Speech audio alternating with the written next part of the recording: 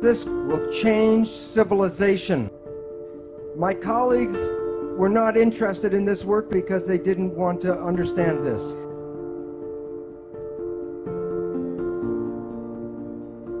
The pharmaceutical industry does not want us to teach how you can heal yourself. The universe is made out of energy. Energy is like waves in the water that is in fact actually energy moving through water. This is how energy waves interact. I drop two rocks from the same size rocks from the same height at the same time, and they hit the water. And the waves the ripples are in phase and they come toward each other. The question is, what happens when the waves meet? When they're in phase, the wave is more powerful. It is called constructive interference. There is an opposite effect. This time I drop the two rocks from the same height, but I drop one before the other. And the ripples come toward each other, but they're out of phase. One wave is going up, one wave is going down. Two waves can interfere and cancel each other out. This is called destructive interference. You have all experienced this in your life. So let's say it's Saturday night and you have to go to a party and you're tired, and you meet some people who are in wave harmony. The waves are in harmony with you. And your energy and their energy in phase gives you more power. And then you are walking around on your feet, on your toes, very high, constructive interference. You are in a scary place, and you feel the energy go. What is going on is there's energy in the field that conflicts with you, and it cancels your energy. Destructive interference. All animals and all plants communicate with vibration. The gazelle doesn't have to go up to the lion and say, "Are you my friend?" Because at the distance, the energy could be felt, and the gazelle will not go there because of bad vibes. When we were young, we're taught to be sensitive to the vibrations. We would not find ourselves in bad relationships and bad places. But we are usually told not to go by our feelings, but to listen to what people have to say. Language was designed to hide feelings. So the point is, all organisms communicate by vibrations and know if they're in a good place or a bad place by reading the vibrations. But we humans have that ability, but are not trained to use that ability. But I will show you in a little while how vibrations change the proteins of the body. And the proteins give us our structure and our function. So the vibrations can alter our health and our biology. This is a picture of a gold atom.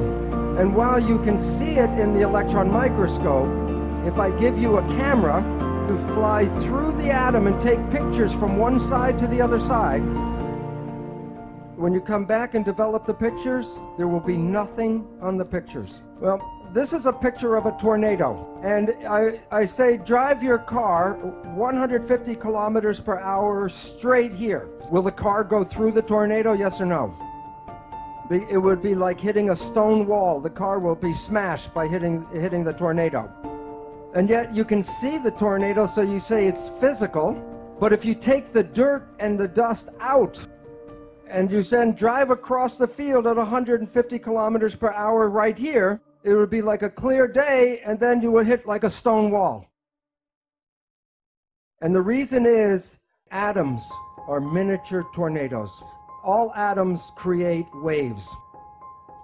Are you made out of atoms and molecules, yes or no? Because if you are, then you are giving off light and energy, and you are absorbing light and energy. In the new physics, you are energy waves interacting with each other in the room right now.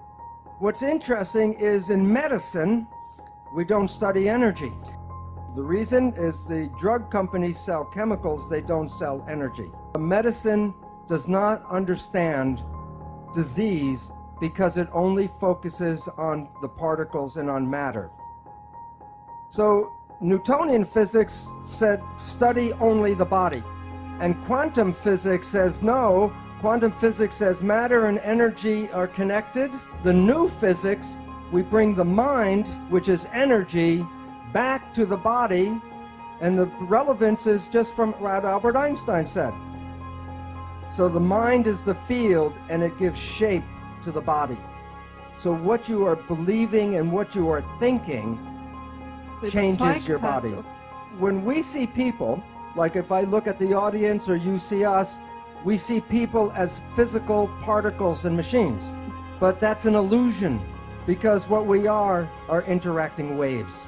That's why one person can affect another person just by being in the field.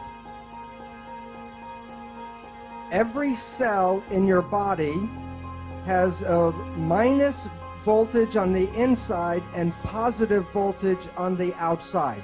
Every cell, every live cell is a battery. Every cell has about 1.4 volts, not too much.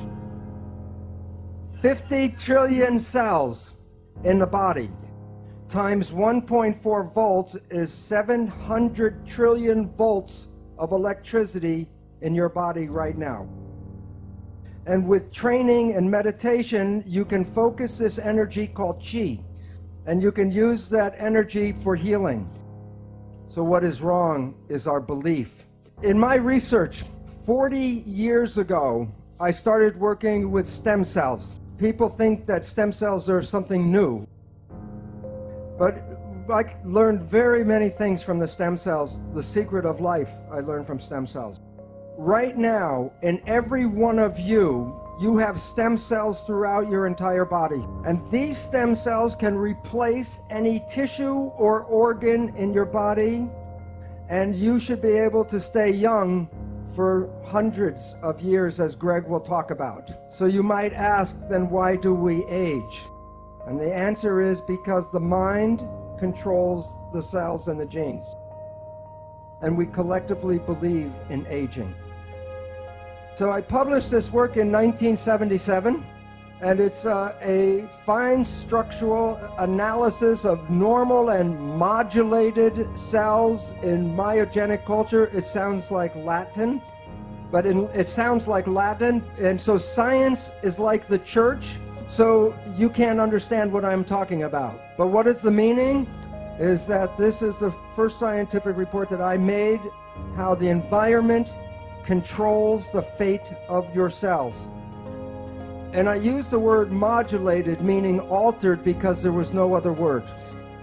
My colleagues were not interested in this work because they didn't want to understand this. And I write my book on the biology of how cells work. And in my chapter 2, I lay out the scientific evidence to show you genes do not control biology.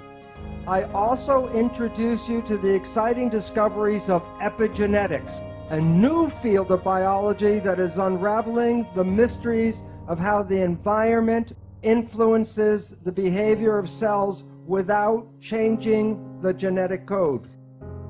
And I call chapter 2, It's the Environment Stupid. It's a takeoff from President Bill Clinton's campaign saying it's the economy stupid. And 5 months after I write this, people are saying, what do I know? I'm not at a university, so what do I know? And then one of the most prestigious journals in the world, Nature, 5 months after my book, an article called about stem cells are engaged in a constant crosstalk with their environment. Biologists are fast realizing. No, some of them not too fast. What do you think they call this article in Nature? It's the same story. Science is now saying what I've been saying for 30 years is coming around now. 95% of the people should have a healthy, happy existence. So if you change your thought and your mind, you can change the biology. And the mind is the primary cause of illness on our planet today. We can create the world that we want, and what we have to do is become conscious. And then heaven will be on this planet right here.